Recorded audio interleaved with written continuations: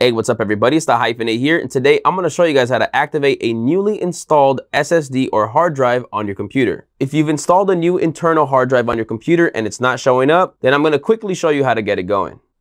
Alright, now that your hard drive is installed, turn on your computer, get everything launched, and now we're going to have to activate the SSD. By default, the SSD is not going to show up. So if we go to this PC, you'll see whatever hard drives are already currently installed, but the new one that I installed, which should be completely free and empty, which is a 2 terabyte SSD, it's not showing up here under this PC.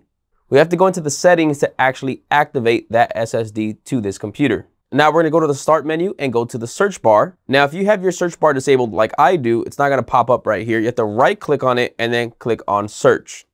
Now here, start to type in partition.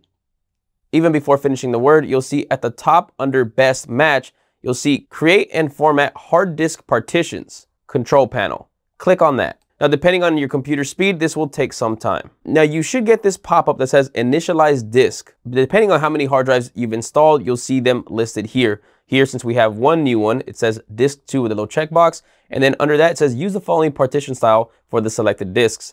Use GPT. We're going to go ahead and click OK. Now, your new hard drive should be towards the bottom, and you should see the entire bar that says unallocated. And here you can see that it's my 2 terabyte hard drive that has no space used. And we're going to go ahead and click right here where it says unallocated. Now you'll see that there is a little gray box over it.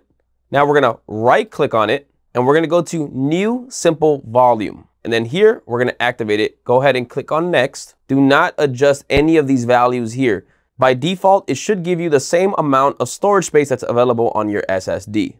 Go ahead and click on next. And then here you can assign a drive letter. So whatever you want it to be, you can go ahead and choose from the drop down menu. Because I have quite a few external hard drives that I generally connect on a consistent basis that are within the A through J range, I'm gonna just go ahead and choose Q, something further away, and then click on next. Now it is gonna give you the default file type that it recommends. I suggest keeping everything the same, but you can change your volume label. So you can change the name of this SSD.